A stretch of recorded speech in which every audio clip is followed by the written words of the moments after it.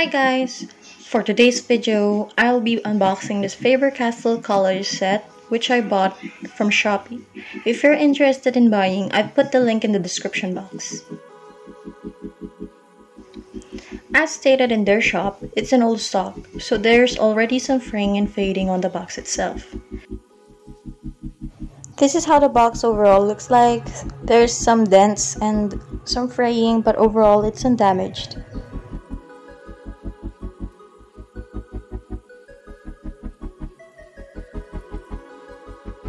Let's open it up, and the first thing you'll see is the maintenance manual right here.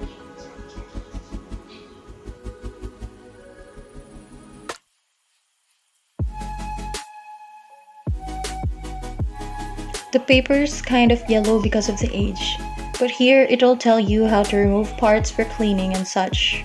You can just refer to this manual if ever you want to clean it and you want a detailed method of how to do it. It'll tell you what parts to remove and what not.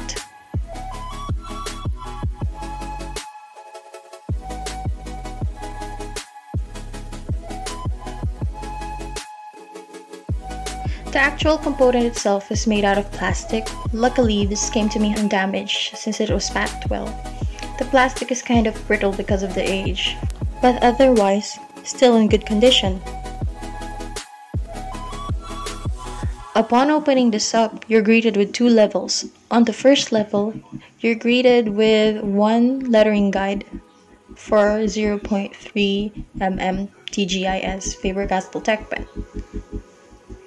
It's slightly more flexible than the Rotring brand, but I'd say it's on par quality-wise. Here we have a vinyl eraser. It's old and you can see that there's some damage on the label itself, but it's still usable.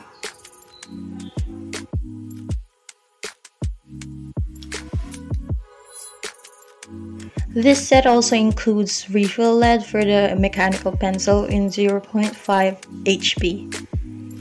I've not tried this yet, but I can guess it's the same as their usual HB lead if they've not changed anything about it. There's also a TG1 clear plastic tube for unscrewing the tip of the pens.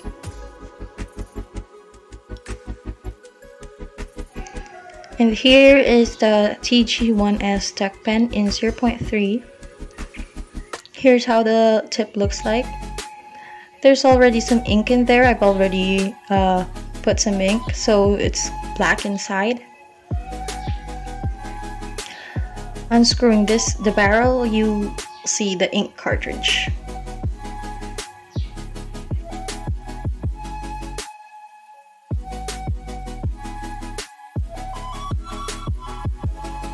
This is an old 0.5 TK mechanical pencil. It's also quite old and the metal at the end has started to fade and speckle, but no rusting whatsoever. The eraser is also kind of stiff. Otherwise, the pen still works okay. You just need to use it a couple of times to break it in. Honestly, not a fan of the design and color of it, but you can't argue with the quality. It's lightweight and sturdy. The tip doesn't feel unstable, but it is somewhat shorter than my preference.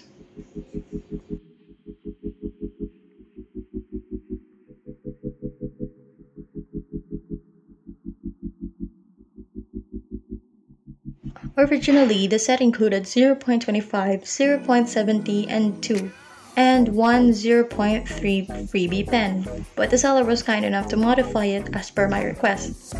Now I have 0.2, 0.7, and 1, plus a 0.3 free pen, all for the low price of 520 pesos, which is a steal, although there is no ink included since it's already expired, as in the shop description, which is no problem at all for me.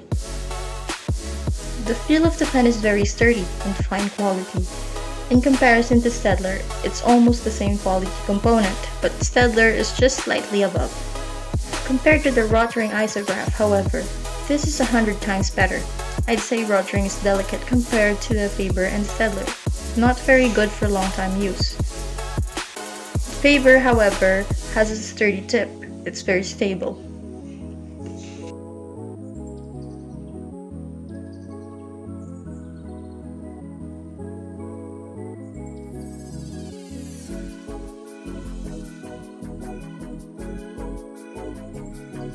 So for 520 pesos, this whole set includes 4 TG1-S tech pens, 1 vanilla eraser, 1 Techograph ruler, a refill for the mechanical pencil, a 0.5 mechanical pencil, and then a plastic tube for maintenance. I'd say it's very affordable. It's very budget friendly for students. If there's only one problem I see, it's that the case on the upper level has a tendency to scratch the pen's body, like right here. Otherwise, it's all excellent quality.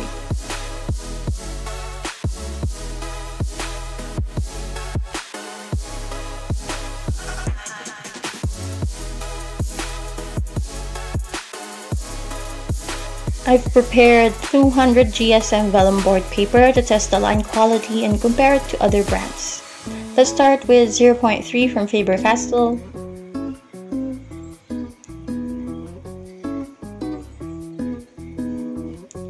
It glides no problem on smooth paper. I don't feel like it's going to break at use. It's very stable. The line quality is also quite good. I've encountered no problems so far. Second, I have this 0.2 rotring isograph. This has only been used for a year, but already I've had to tape the barrel, and truthfully, this pen has already started to falter at the tip. There are times it's easily clogged no matter how many times I clean it. Oftentimes, it drips ink. Particularly, the tip is very fragile. You can't really put too much pressure on it in fear of breakage. It also blots very easily. Third, we have Staedtler. There's not much to say. It's your typical quality tech pen. Smooth line quality, no blots or roughness. This 0.3 Staedtler is very old. I think this has been used for around 5 years, but there's no major faults to it still. This pen actually has a bent tip because we've dropped it a few times, but it's still working very well. There's no problem with the inflow at all.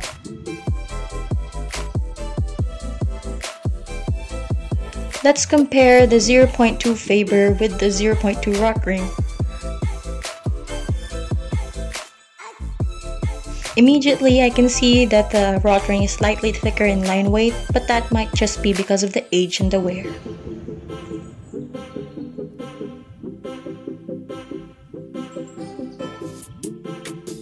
Now let's try them on tracing paper. Similar to the previous try, Faber is smooth and good line quality. No dragging and the tip is firm and even. You can put some slight pressure on it and you won't feel as if it's really going to break. There's no problem with the ink flow, and overall there's no problem at all. It's very good quality. The first time I used Rotring, the experience was not as great. The ink flow wasn't great and it immediately blotted, even though it was new. Right now, it's more apparent that the ink flow is not as great and the tip is wobbly. It's quite rough and there's some dragging. You can't use too much pressure on it because you might break the tip. Staedtler is by far the smoothest among the three. No dragging, roughness, or problems with an unsteady tip. You can put more pressure on Staedtler than both Rotring and Faber. But all good qualities, especially Staedtler, comes with a very expensive price. Otherwise, it's very great quality and will last you long.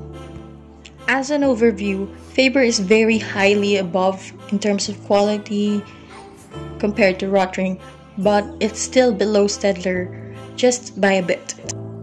To refill the ink, you unscrew the barrel and you pop off the cartridge. This part is kind of difficult because it's very tight. You need to put a lot of force. I'll be using Staedtler ink, but I do recommend the Rotring one more because it has better quality. I don't have it right now because I just ran out. So I'll be using Staedtler. Make sure you put back the ink cartridge and screw the barrel on very securely.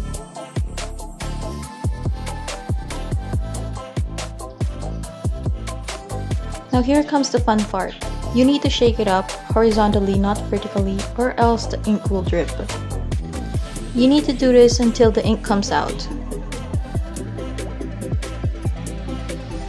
Now to clean this, you'll need to use the plastic tube that came in the set. You need to unscrew it until it pops off and very gently you take it out. Now you can run this in running water to clean it, or maybe soak it if the ink has dried up. You put that back gently. Make sure that you don't drop it. Put it on very securely. And that's how you clean it. We've reached the end of the video, and for me, it's a really good buy.